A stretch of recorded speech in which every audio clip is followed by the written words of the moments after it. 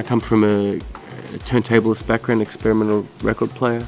Yeah, kind of was born from that, where I just wanted a way to run a needle over a record continuously, and I thought, oh, let's put it on a car and just put a whole bunch of records down on the ground and drive over them.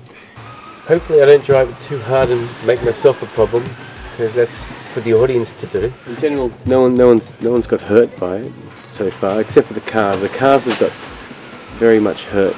Slowly the cars come to me in disrepair, and I sit in my little office down there, repairing them and getting them back on. It's like a constant battle. I'm doing 13-hour days, just trying to keep this thing up and running.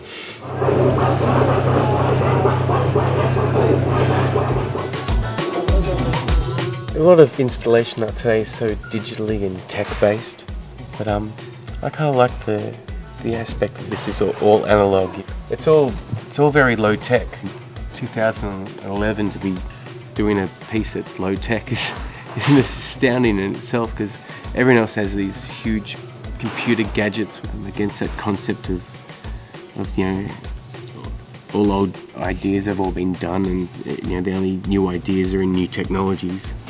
You don't have to be a tech computer savvy programmer to make art today.